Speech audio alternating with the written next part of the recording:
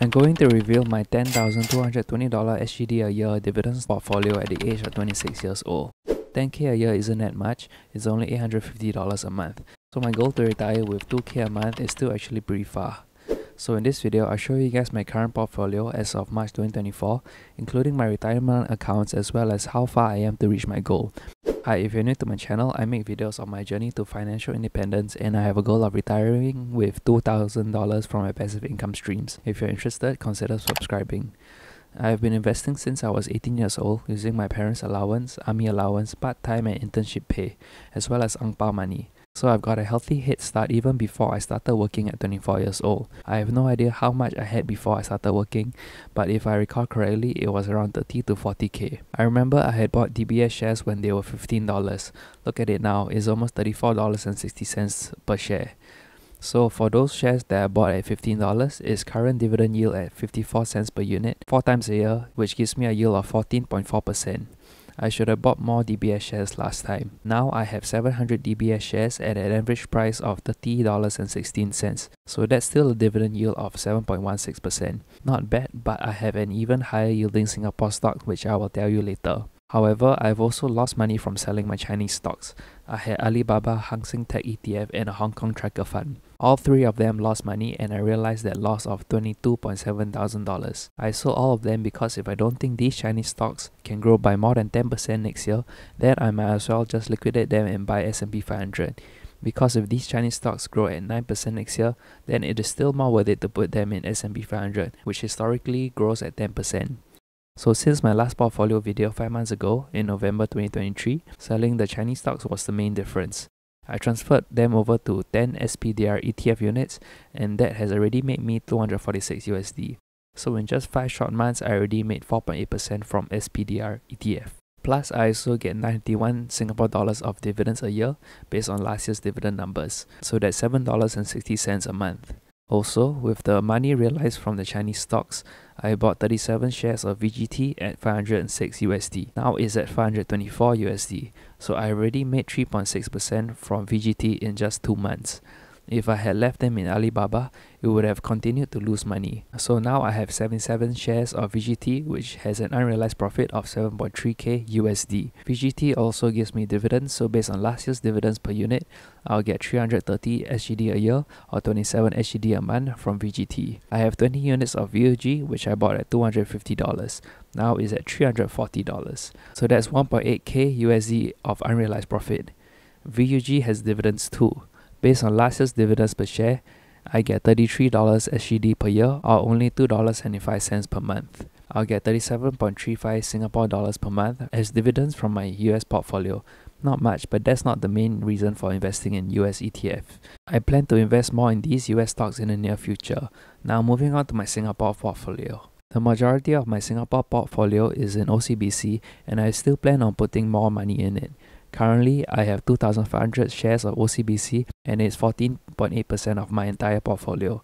So based on 84 cents of dividends per share this year, I'll get 2.1k dividends for the year or $175 per month. At the average cost price I bought them at is at 7.38% of dividend yield. Even at the current price now of $13, it's still above 6% dividend yield. Another one of my favorite stocks that gives me $184 a month is Frasers Logistics and Commercial Trust.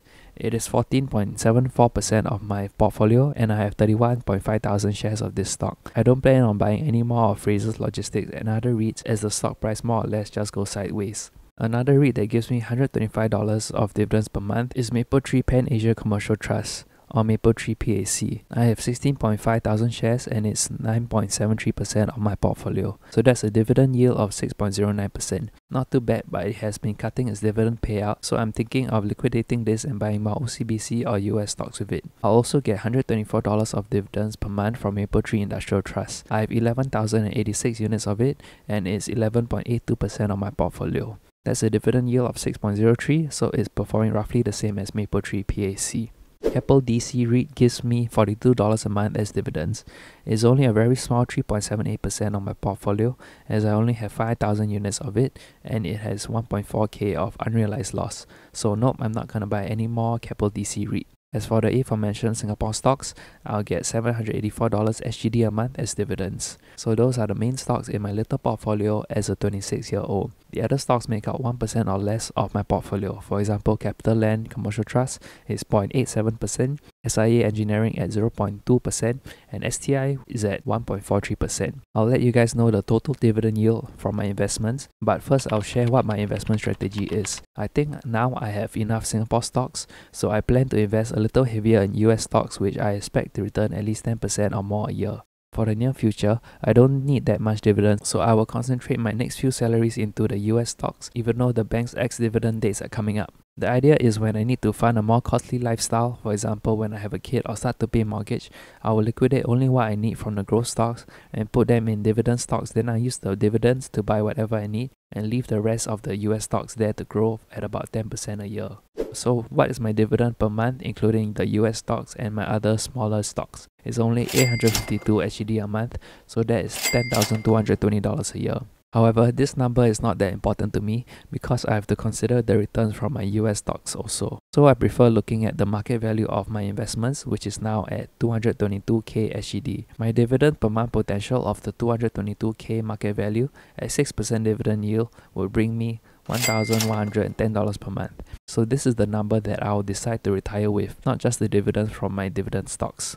But I also have interest in my retirement accounts, 18.6k in the OA, which gives me $467 at interest. I have 44k in SA, which gives me $1,793 as interest, and the 24.6k in MA will give me $995 as interest. That's a total of $3,255 as interest, which is $271 per month from CPF. Besides CPF, I also have a little tiny bit in my SRS account, only $6,587. I'm planning to buy SPDR, which is an S&P 500 tracker. Based on historical returns, I should be realistically getting about 10% each year. But if I put this in 6% dividend stocks like my plan for my investment portfolio, I could get $33 a month. So from my investments, CPF and SRS, 1,110 plus 271 plus 33 equals the $1,414 of returns per month. But actually, I'm only looking at the 1,110 in order to retire, since I can't touch the CPF and SRS money only after 60 plus years old. Since my goal is to retire at 2,000 dividends a month, I'll need 400k invested in 6% dividend yield stocks, and that will take me another 2 years at the current rate I'm able to invest every month. So in another 2 years, I'll be 28 years old. I know 2k per month is not enough to retire in Singapore, so that's why even after I retire at 2k a month, I plan to keep my current lifestyle, spend only about $700 every month, and reinvest my dividends until I hit 3k a month by the time I'm married and buy BTO. Hopefully at around 6 to 8 years time. You can watch my video on my plan to retire with 2k a month and what kind of house and lifestyle I can get here.